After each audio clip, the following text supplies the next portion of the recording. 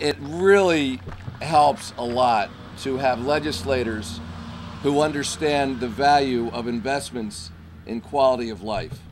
And that's what this is about, and it is true. I mean, I do love to cycle, and I love to hike, and I love to do it because it's good for my physical health and it's good for my mental health. But that's true for people throughout our state.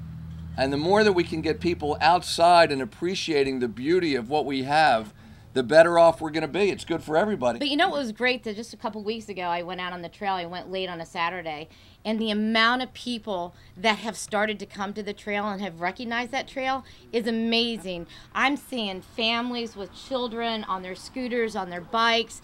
I'm seeing people fishing. I'm seeing older couples on their bikes riding together. It's such a great family trail for this district, and as much as I was irritated as a biker, you know, being on that trail, and I just want to bust it out like I normally bust, I have to kind of change my hours of riding now because so many people are on that trail, and that's great.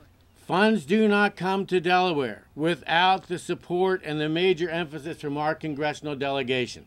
So you've got Senator Coons and Senator Carper and Congressman Carney. So when we are part of their work to get dollars back into Delaware.